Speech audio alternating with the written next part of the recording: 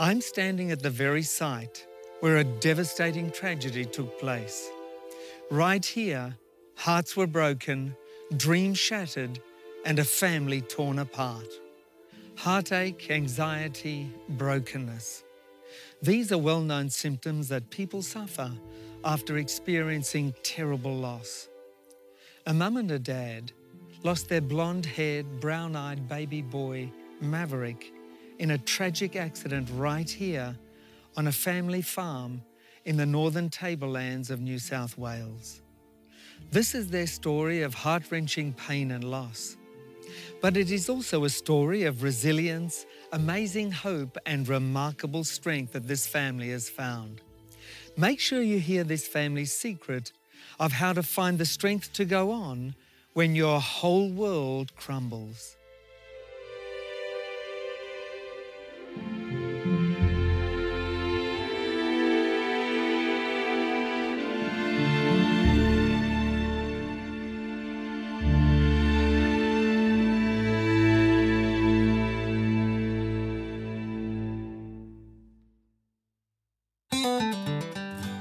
This is the northern tablelands of New South Wales, Australia, an area known for producing beef cattle, sheep and grain crops.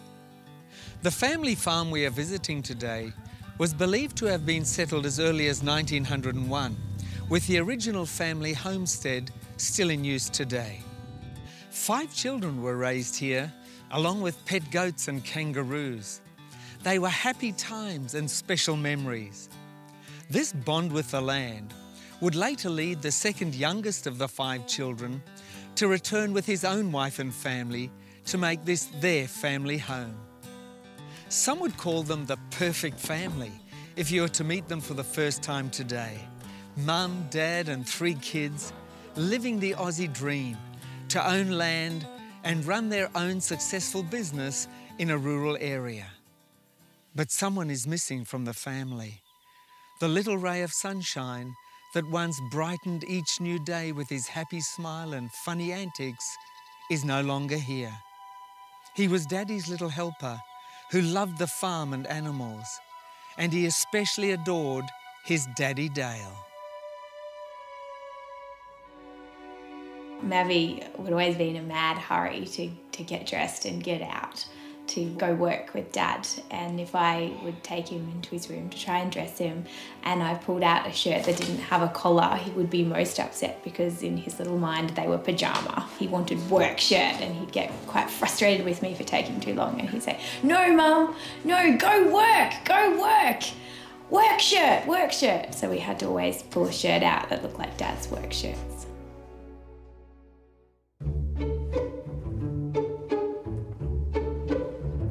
Well, Mavi was an awesome little helper. He was like my right-hand little mate. Whenever I'd go outside to do something, he'd say, "Go work, Dad, go work, Dad." And he'd rush to the door and shove his boots on as quick as he could, usually on the wrong foot. And then we'd go outside and do whatever it was. When I'd come home from the bees, Mavi would be the first one out to greet me. He'd come running out and I'd pull up, and then he'd help me to undo the straps, and help roll up the straps as best he could. He also loved going on the motorbike with me. Whenever I'd go to start the bike, he'd like, "Moo coming, moo bike," and he'd be out there with me. Mavi had a great little sense of humour. He was he was a fun little kid, and he, just an example of his little sense of humour was I was busy sweeping the floor one morning and, trying to get all the jobs done, and Mavi spied a box of cheesels in the pantry, and he comes out, he gets that box and he comes out and he asked if he could have some, and I was like, "No Mavi, no, put them back." And he really wanted those cheesels, and he's looking at them, and he asked me again, and he's like, "Please, can I have these cheesels?" And I was like, "No, put them back." And he looks at the box of cheesels and he realises he's not going to get those cheesels right then. So he grabs that box of cheesels and he throws it into the middle of the dust pile that I was sweeping in the middle of the floor, and he just pelts it down there, and he turns resolutely and away and goes, "Let it go," and walks off, and that was the end of the cheesels. He just had such a fun little sense of humour, and as well as, being just, I don't know, I'm really proud of the little bloke that he was. He knew when to let stuff go sometimes. And yeah, he was a brave little fellow. Mavi really loved music. He always singing and stuff. And I remember we went to this family camp thing, and then the song there at the tent next to us, the opening song was always a song, My Lighthouse. We used to listen to the music. So then he just made up his own little version because we couldn't hear it properly. And then he'd just go around saying My Lie all the time. Yeah, and now we always sing it. It's one of our favourite songs. And yeah, we just wish Maverick was here to sing it with us. My lighthouse, shining in the darkness, I'll follow you all, my lighthouse. Well, his other favourite song was Let Your Light Shine, so clearly the light theme seemed to work for him. Let your light shine, whoa, let your light shine, whoa. Every time before Mavi went to bed, then he always had to have everything in a certain order, and we'd have to have the bedtime prayers, which was, Gentle Jesus, meek and mild, look upon a little child, pretty my simplicity, suffer me to come to thee. In my little bed I lie, Heavenly Father, hear my cry. Lord, protect me through the night, keep me safe till morning light. For Jesus' sake, amen. And then we'd have the bedtime stories and the hugs and the kisses until finally Mavi would say, light off, door on, which meant that he wanted the light on and the door open.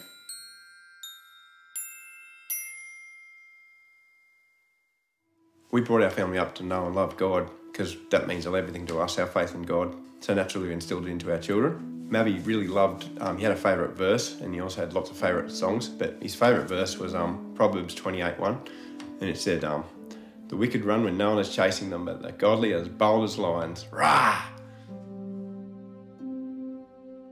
He brought a lot of fun and happiness into our home. We just loved him. He was the centre of our universe, the glue in our family, the connecting link. We're all just so proud of him. But one sunny day, this family's beautiful world just crumbled into pieces. It started out as a day of happy smiles and special times together. Maverick enjoyed his mum and dad's undivided love and attention that morning during bedtime cuddles. After breakfast, Mum left to run some errands in a nearby town, and Dale and Maverick went to do some jobs on the family farm. Little did she know, that morning was going to be the last time she would see her son alive. Soon after Jessica arrived home, she heard Dale's traumatised voice at the house gate yelling, "Jess, quickly, call the police. Maverick is dead." So I heard his voice, I heard him calling out, and I could hear the trauma in his voice, and I knew instantly that things were not okay, but I couldn't comprehend it. I couldn't understand. He's saying call the police, and I think no, I need to call an ambulance, and he's being very adamant that I need to call the police and that Mavi had in fact died. And I could see, I got a slight glimpse of him standing at the door there holding Mavi, and I could see that he was limp, and it was very difficult to try and understand what was going on, it didn't make any sense.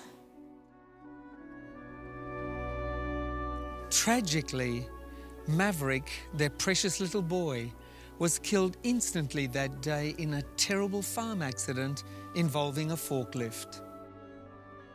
Jess didn't hear me right away. I was standing at the gate calling and just holding my lifeless little mate that had only been with me minutes before, not knowing if I was in a dream or reality. My best little mate had suddenly become a farm accident statistic, and there's no one to blame but me.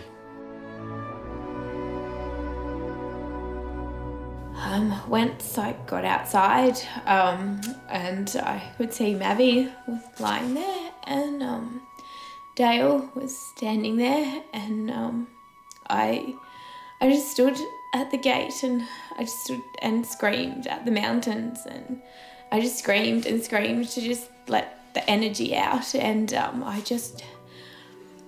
I knew that I had to make a choice. I just in that moment knew that I had a choice to make, and that was whether I could choose love or I could choose hate. I could turn around to Dale and start yelling and screaming and shouting at him what happened, because I didn't know what happened. I could just see Mavi there. And I could be angry with him, and or I could just turn around and see a broken man there that has just lost his son, and I can choose to love and to be in that space and to be together with him. And I'm really grateful God gave me clarity in that moment, because I could see in those split seconds that if I chose the path of hate, that I was going to lose everything that I loved. But that I could choose the path of love, and we could stand there together, and we could do this together. I wanted to wake up from this nightmare like you normally can. I felt like I was stuck in a bad dream, but in an instant my worst fears had become reality. Looking back, and even at the time, I was amazed at the control and strength Jess showed, and the attitude of we're in this together. I know it was an accident. I love you. This is Satan's fault, not yours.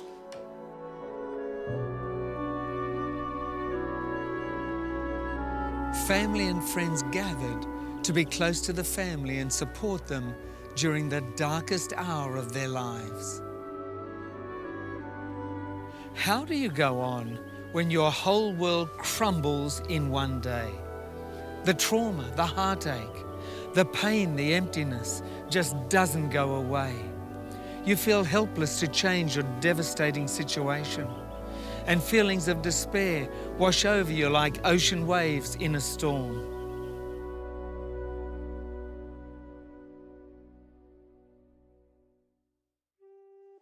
Dale and Jess, I can't even begin to imagine what you've both been through since your son passed away. Our family members have told me stories of amazing courage through your pain. Would you just for a moment let us into your world to find out what it was that helped you to cope and find strength to get through this? So when Mavi had first died, and Dale and I are sitting there holding him, just waiting for the first responders to arrive, you know, the whole world has fallen apart, and you just one thing came into my mind, and it was a Bible verse. It's Psalm 23, and it says, "Even though I walk through the valley of the shadow of death, I will fear no evil, for you are with me." And that was what gave me strength to keep breathing, to keep sitting there until the first responders got there. And it was the most painful moment of my life, and it still hurts today. Before we lost Mavi, we had lost a little boy that was born too early. We called him Sonny, and it was a very difficult experience for me. And I felt like the whole world was black and dark, and I really struggled to cope. I couldn't see the sunshine. I couldn't feel hope. I felt completely broken, and just very dark and black and hopeless. And I remember sitting out on the back step. My kids did School of the Air, and they were in their schoolroom, and I was just sitting on the back step feeling broken and alone, and just hurting so bad inside. And I was just sitting there, and I felt, I don't know if I felt it or I heard it, but I believe God spoke to me, and he spoke to my heart, and he said, I heard the words, I felt the words that I lost a son too. And that changed everything for me. I suddenly felt like God understood. He knew I wasn't alone in my pain, and he understood perfectly what it was like to lose a child. And that I just remember in that moment, I suddenly felt the sunshine, and I felt my heart felt warm, and I felt wrapped in a big hug from God. And today, that's what still gives me strength. When I lost Mavi, that it was even more traumatic and difficult, but I knew God was with me. I knew that he was holding me still, and I knew that he understood and was going to walk beside me in this pain as well. Well, I'm just amazed at the grace and forgiveness Jess has shown me. She could easily blame me for what happened. Accident or not, it was certainly my fault. I live with a constant reminder in my mind, why was I so dumb? Mavi was in my care, which only adds to the already awful burden of losing my little mini-me, Mavi Moomar. I'm just so thankful to everyone, including God, that they've forgiven me, and I'm slowly letting go of the guilt. As Christians, we have hope beyond the grave. This is not the end. Yes, our little boy is not with us now, but the Bible says in 1 Thessalonians 4:13-18 that we don't need to sorrow as people who don't have any hope. Let me read this to you. It's really exciting. But I do not want you to be ignorant, brethren, concerning those who have fallen asleep, lest you sorrow as others who have no hope. For if we believe that Jesus died and rose again, even so, God will bring with him those who sleep in Jesus. For this we say to you by the word of the Lord, that we who are alive and remain until the coming of the Lord will by no means precede those who are asleep.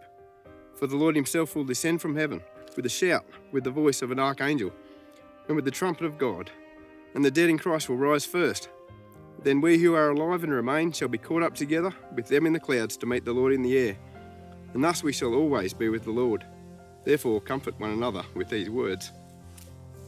So, this says that when Jesus comes back, we'll get our little boy back, and we'll see him again, and get to cuddle him and squeeze him, and we're just hanging on to that.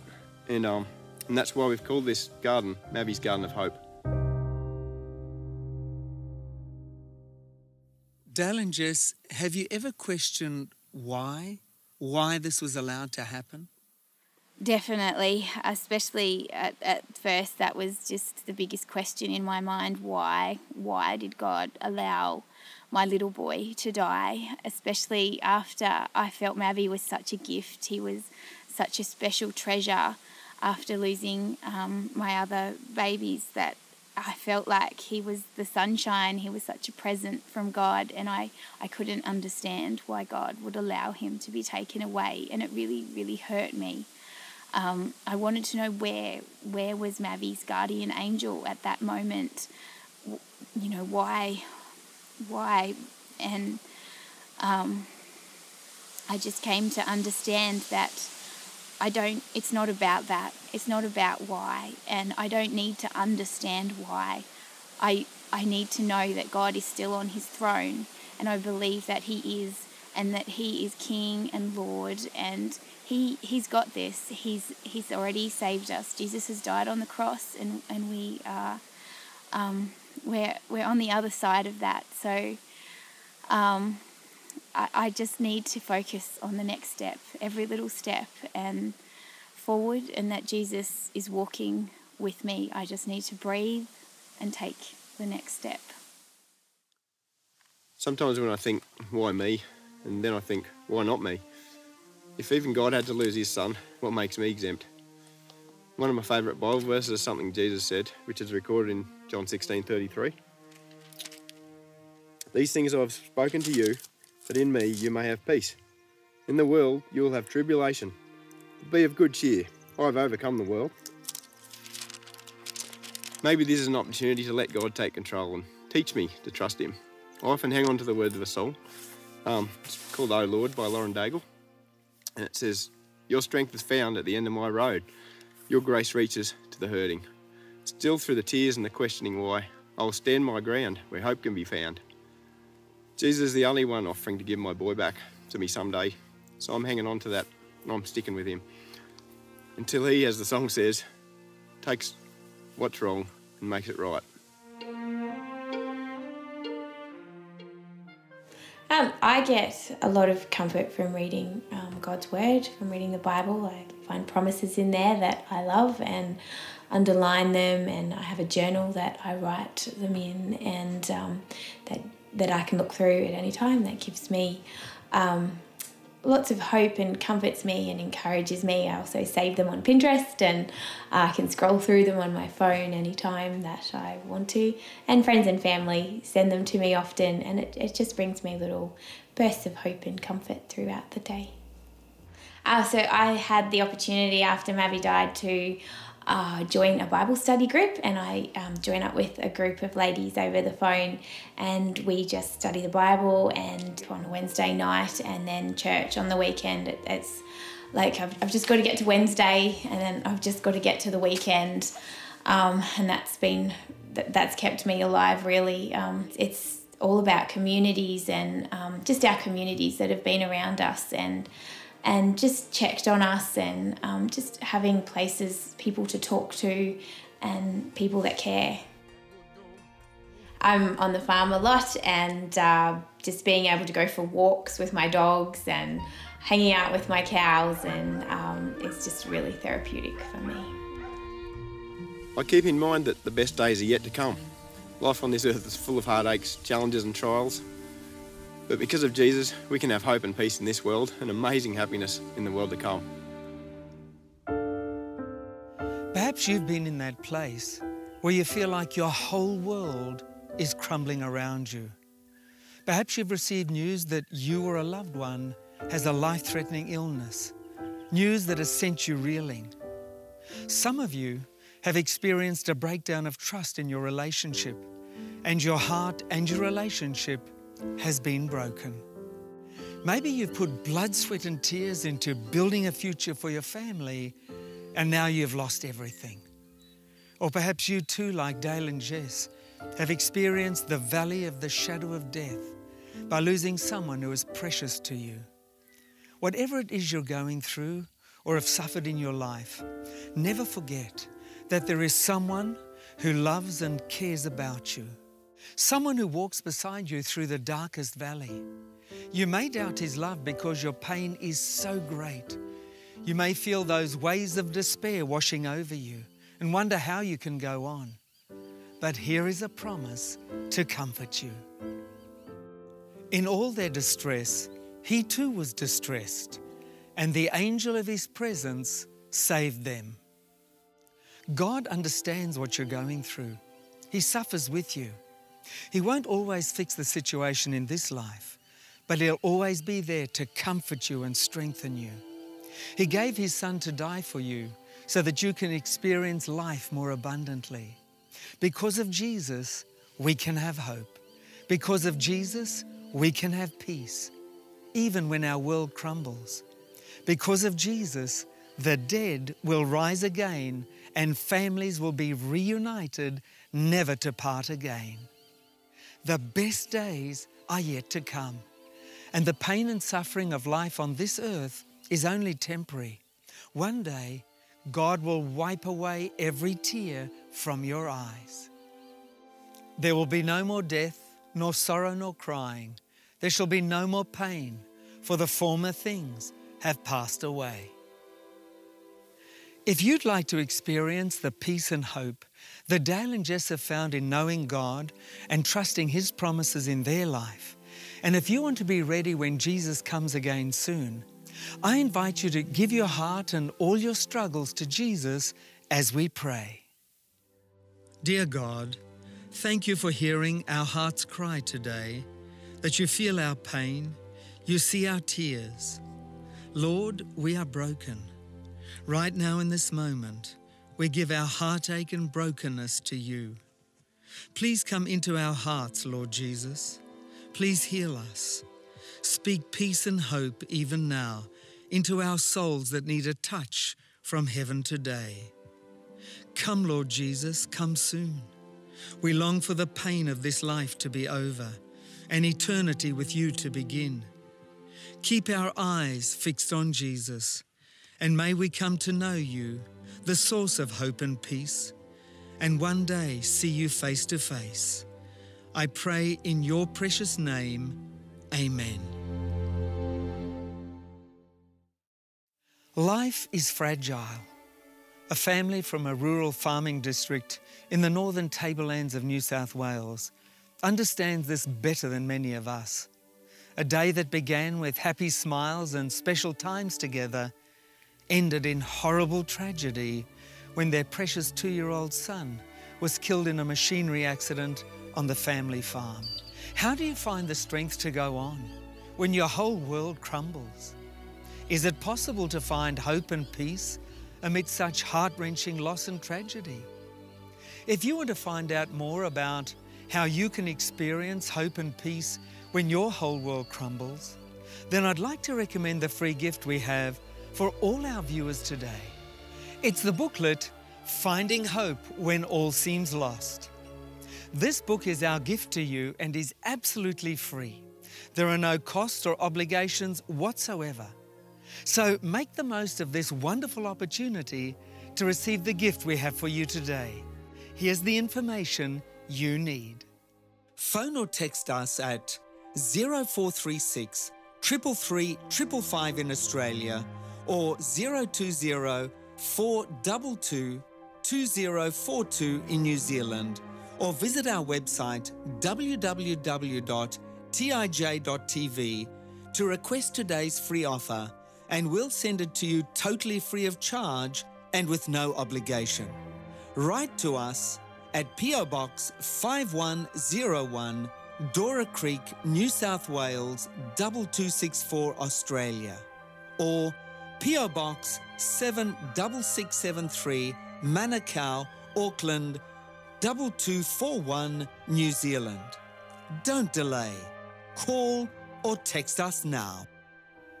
If you've enjoyed today's journey to a farm on the northern tablelands of New South Wales and our reflections on the hope that only God can bring, then be sure to join us again next week when we will share another of life's journeys together.